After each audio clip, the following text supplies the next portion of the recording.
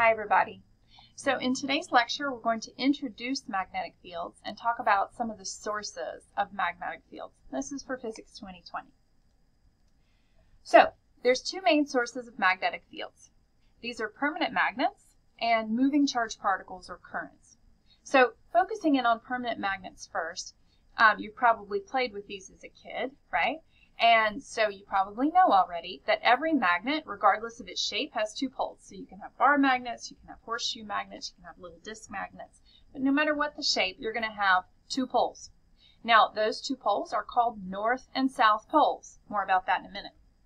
Now, if you've played with magnets before, and if you haven't, you must go out and do this immediately, then you already know that like poles repel one another, and unlike poles attract one another. So if you try to shove two magnets, two north poles of two magnets together, you'll feel a repulsive force in between those two magnets. But if you hold a north pole of one magnet near the south pole of another magnet, then you can grab it and pull it close together because of the attractive force between unlike poles.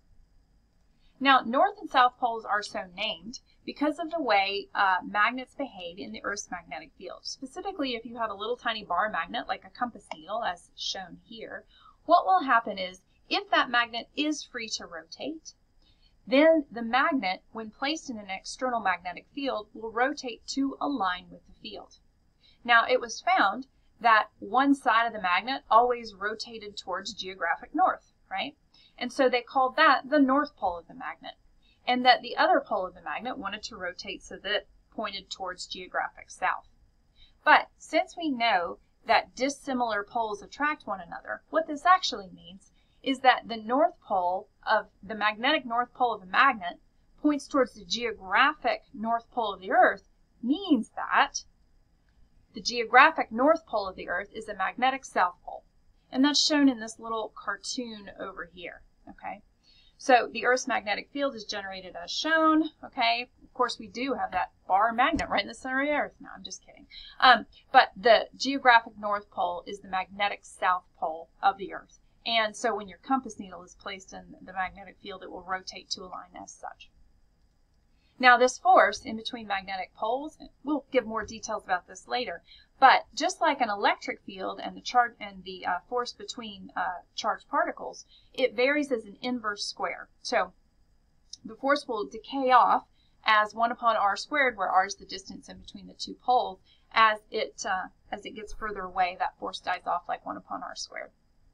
Now, although Dirac did postulate the existence of particles which were magnetic monopoles in the 30s, we have not yet found a single magnetic pole. By that I mean we haven't found a particle that only has one magnetic pole. We haven't found a south pole particle or a single north pole particle. They always come in pairs, right, even at the atomic level. And all attempts so far to detect a single particle with an isolated magnetic pole have been unsuccessful. Now, it's interesting, there is some research in physics into materials like spin ice and things like that, where you can kind of force a magnetic monopole to exist within a region of the material. But that's kind of because you freeze the atoms in that region of space to align such that it looks like a north pole. But it's not a particle, okay? It's not a single particle. It's the material itself that's grouping to behave in that way. Okay, so let's remember, an electric field surrounds any electric charge, but magnetic fields aren't generated around just any old electric charge. In fact, the region of space surrounding moving electric charges contains a magnetic field, okay? So a magnetic field also surrounds a magnetic substance making up a permanent magnet, but if you want to create magnetic fields, you've got to either have permanent magnets or currents, which are moving charged particles, okay? Now, permanent magnets, if you really delve deep, and we'll talk more about this later, actually do come from the same source, which is the moving charges at the atomic level. So it's the orbits, for example, of the electrons around the nucleus that are creating magnetic moments at the atomic level that then give rise to permanent magnetic moments for the material as a whole. Now, let's talk about magnetic fields. We're going to use the symbol B with a vector sign over the top for magnetic fields. Magnetic fields are vectors. They have direction and magnitude. And the direction of a magnetic field is given by the direction that a north pole of a compass needle would point in that location. Okay. You can also use magnetic field lines to show how the field lines as traced out by a compass would look. So what do the magnetic field lines, for example, for a bar magnet look like? Okay, so here's what they would look like. They make loops. It kind of looks like an electric dipole, right? If you remember our lectures on electric dipoles, which are a positive and a negative charge separating one another, you had a dipole moment and the electric field lines looped around, just like the magnetic field lines for this bar magnet do. And so you can see that the field lines point out the north side of the magnet, right? And then they loop around, making a loop pointing in at the south side of that bar magnet, okay? Now, I do a demo in class where I show you that this is true, and this is kind of what that demo looks like.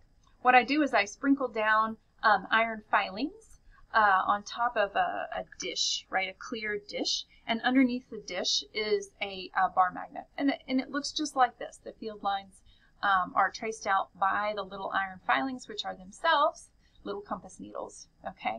And so shown here is what it looks like.